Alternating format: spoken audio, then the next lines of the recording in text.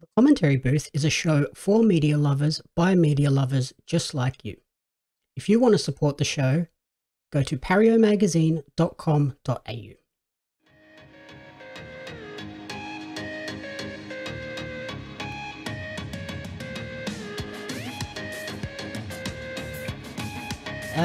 The other thing you were watching was 100-foot wave. I started it after you said you were going to watch it, and wow, those guys are nuts. Yeah, crazy. So that's 100-foot wave off of, you're watching on Binge, from memory? Yep.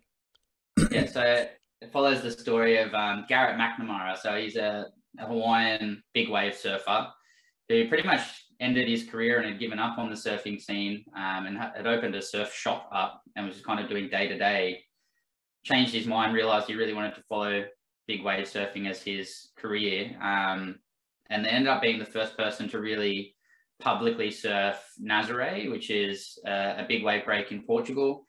It's the one that most people would have seen. There was a recent video where a guy was surfing. It was well over 100 foot that wave, which is like 32 meters of wave, which, like, when you think about surfing, people kind of underestimate the power of and the weight of the water when it hits you.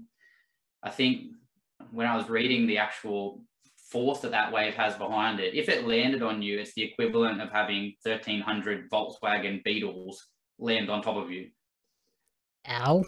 Yes. I mean, it's a crazy wave, and the way that it breaks, normally in places kind of like there's Mavericks in the United States, there's big wave stop, there's Jaws in Hawaii, which is the one that people would normally see with the helicopters flying over in Hawaii.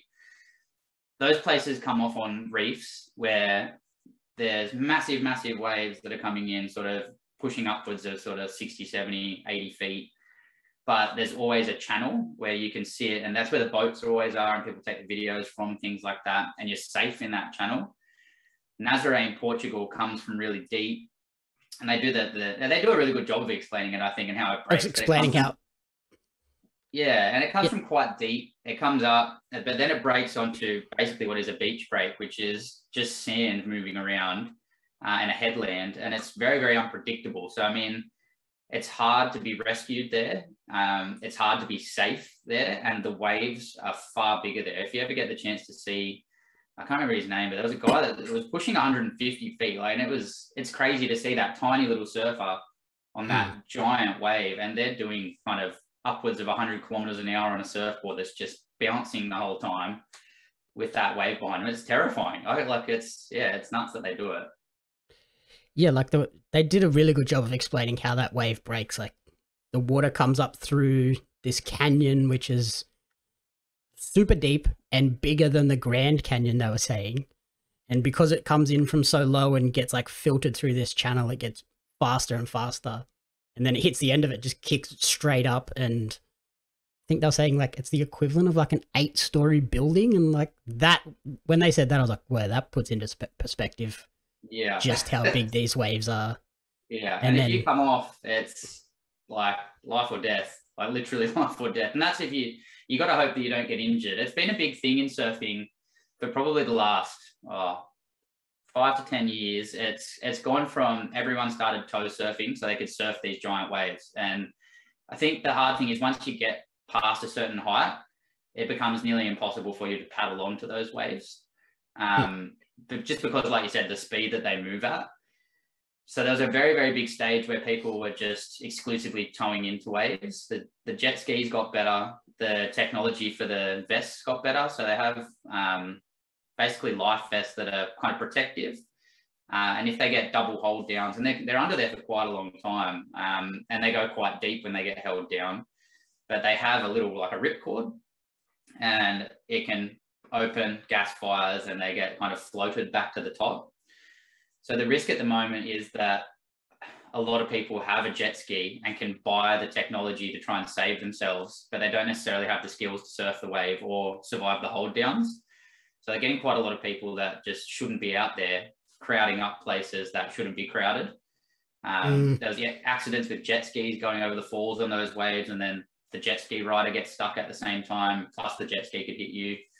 So yeah, it's a really big thing in surfing at the moment that people have kind of pushed back towards paddling into those waves. So I think that'll be the next thing you see is people really trying to paddle into bigger and bigger waves because it's a bit more respected than being towed into. But that doesn't take away from what Garrett McNamara and all those guys out there do. It's insane. And if you haven't seen it, definitely something that you should see to just take in what they can actually do on a surfboard.